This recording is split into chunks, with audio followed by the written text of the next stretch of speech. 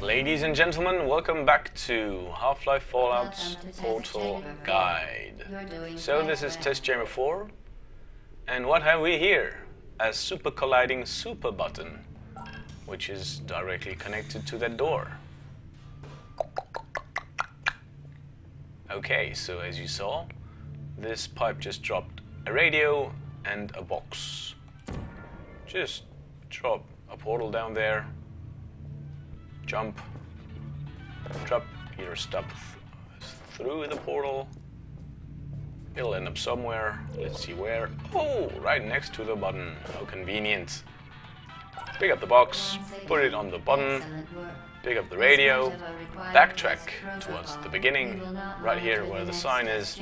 In this corner over here, you can hear the secret transmission. Wunderbar. And now we have nothing else to do than to get to the end. And as I'm lazy, I use portals instead of walking. On to Test Chamber 5.